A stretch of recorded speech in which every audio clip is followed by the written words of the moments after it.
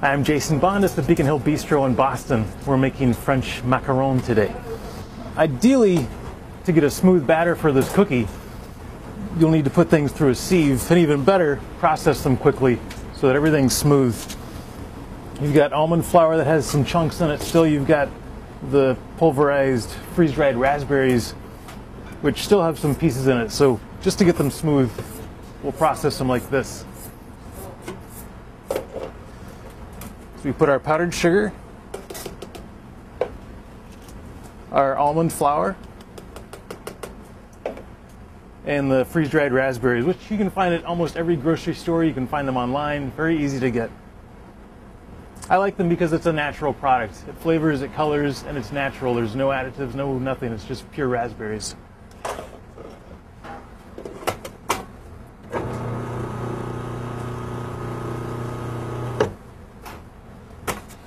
That's it. Fast process, no lumps.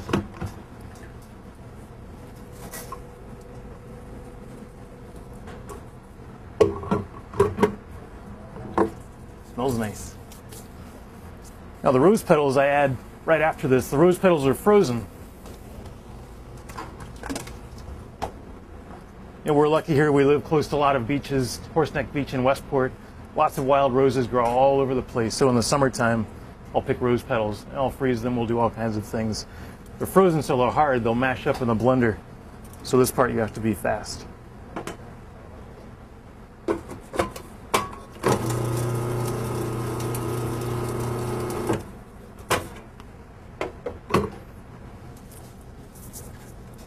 And then finally,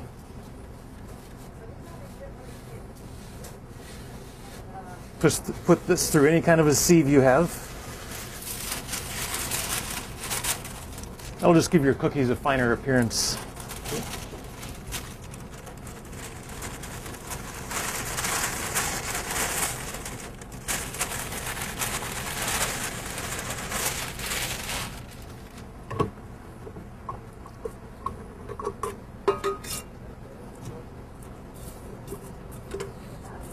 And last, you can add the rose petals that you've chopped up. So now the dry ingredients and your egg whites are in the mixing bowl. Start on low.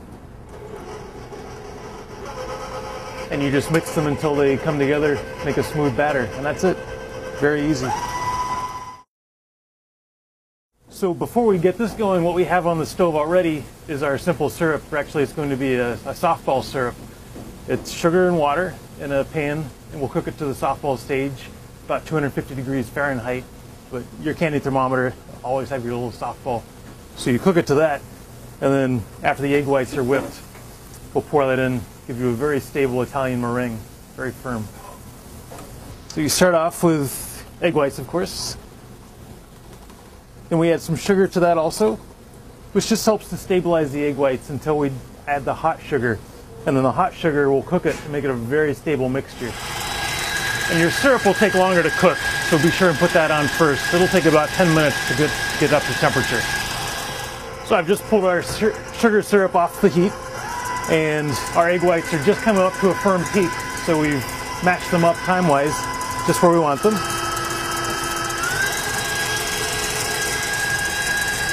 Now with this renning, very carefully add the syrup. So you should continue to whip these till they get very light, and you can feel the bowl. The bowl should start to feel cool to the touch. And that's it.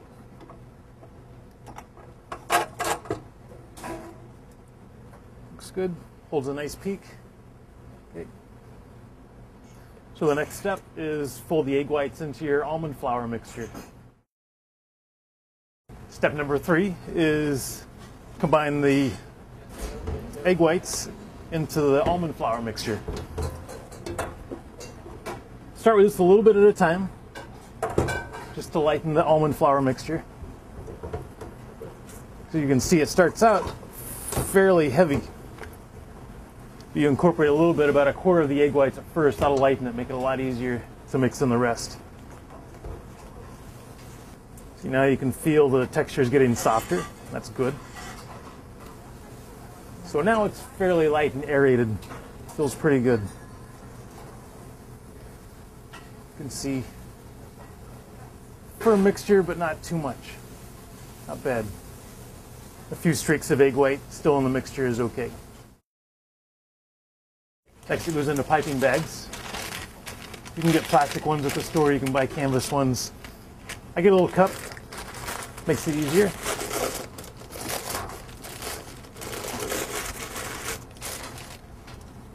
Holds it steady for you like that.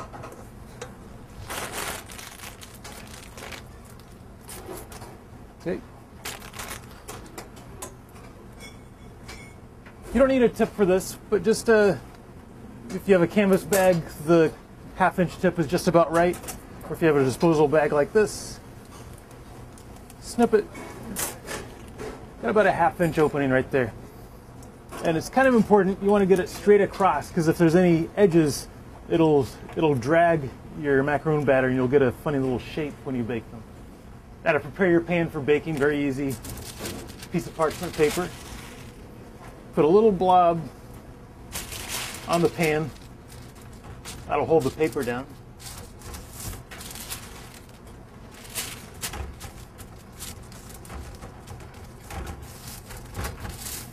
Especially if you have a convection oven, the paper will blow over. So, and then to make the macaron, just go straight down.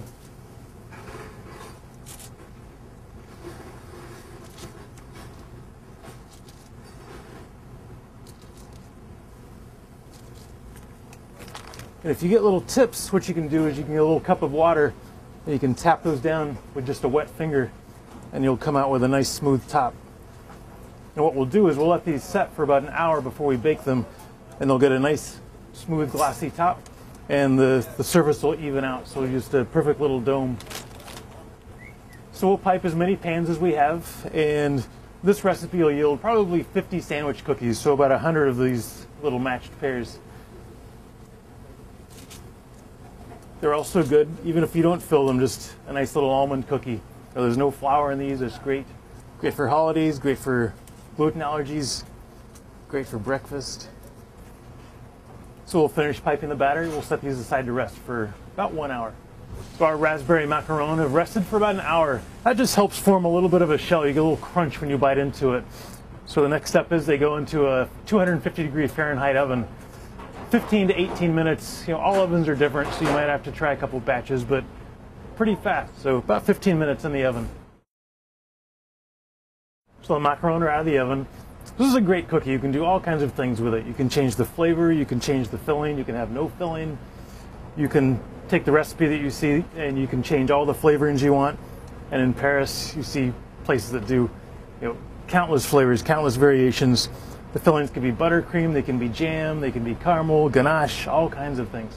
Foie gras, so endless variations. So we do simple ones, and even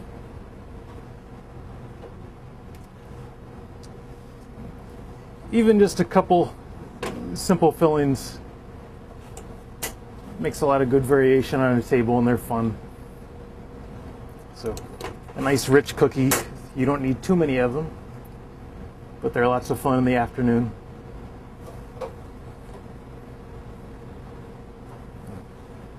Don't be too skimpy with the filling, because everybody likes a small indulgence. Great for an afternoon tea, great for a little party, nice after dinner. I hope you find them all very easy to make and that you try them at home.